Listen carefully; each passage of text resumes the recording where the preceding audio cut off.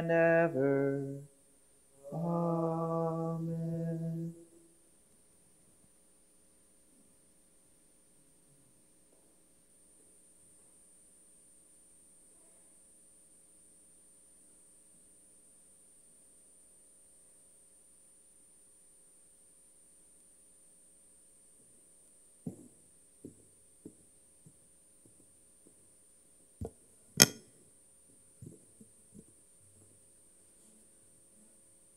A reading from the first book of Kings. When the time of David's death drew near, he gave these instructions to his son Solomon. I am going the way of all flesh. Take courage and be a man. Keep the mandate of the Lord, your God, following his ways and observing his statutes, commands, ordinances, and decrees, as they are written in the law of Moses, that you may succeed in whatever you do. Wherever you turn, and the Lord may fulfill the promise he made on my behalf when he said, if your sons so conduct themselves, that they remain faithful to me with their whole heart and with their whole soul, you shall always have someone of your line on the throne of Israel. David rested with his ancestors and was buried in the city of David. The length of David's reign over Israel was 40 years. He reigned 7 years in Hebron and 33 years in Jerusalem. Solomon was seated on the throne of his father David, with his sovereignty firmly established. The word of the Lord.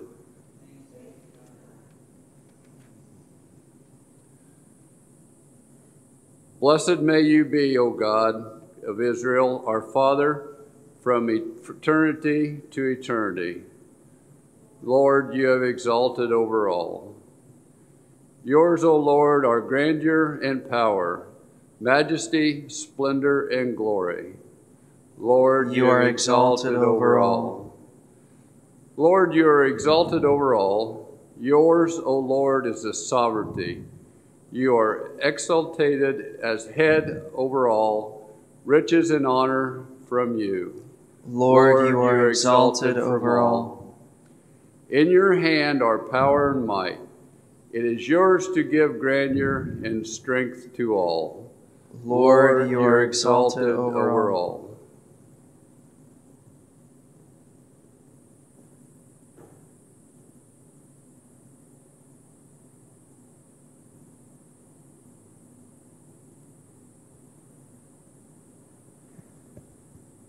Hallelujah, hallelujah, hallelujah, hallelujah, hallelujah,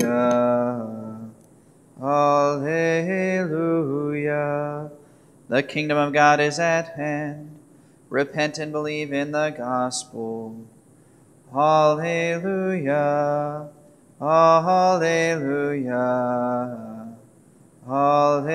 Hallelujah. The Lord be with you. A reading from the Holy Gospel according to Mark.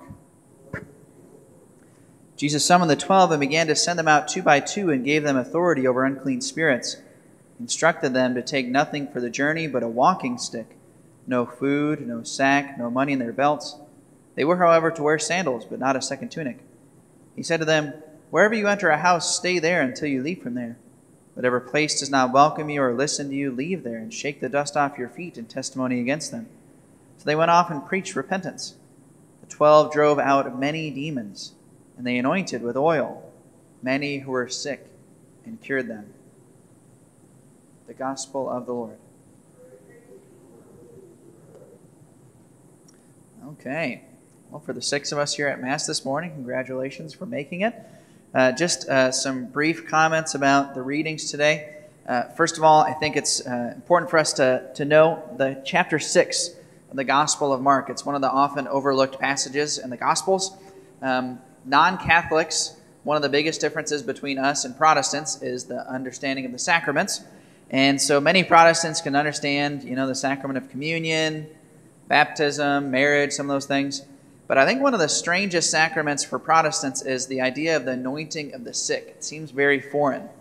And one of the things I like to point out to people when I'm anointing them is that when we anoint the sick, we're doing literally what the apostles did. If you pay attention to Mark chapter 6, verse 13, it says these 12 disciples drove out many demons, and they anointed with oil many who were sick and cured them.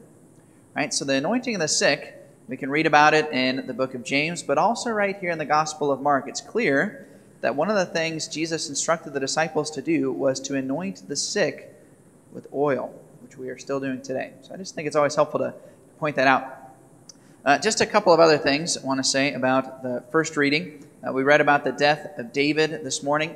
I'll probably give more of a detailed description of this on Monday. But I just think it's important for us as we go through these books of Samuel, and now as we're going into the books of Kings, we are really at the climax of Old Testament history. So we remember the promises that God made to Abraham, that he would give him many descendants, he would make of him a great nation, and then ultimately he would establish a king among his descendants. And we also know that when the Israelites were freed from Egypt, right, they were promised the promised land. When the Israelites arrived, the Exodus happened about 1200 BC. It wasn't until about 200 years later that David came to power. And because of the infidelity of Israel, the people hadn't actually conquered the land. So it wasn't until the time of David that the entire promised land was conquered. And the capital was established in Jerusalem, which was the ultimate goal all along.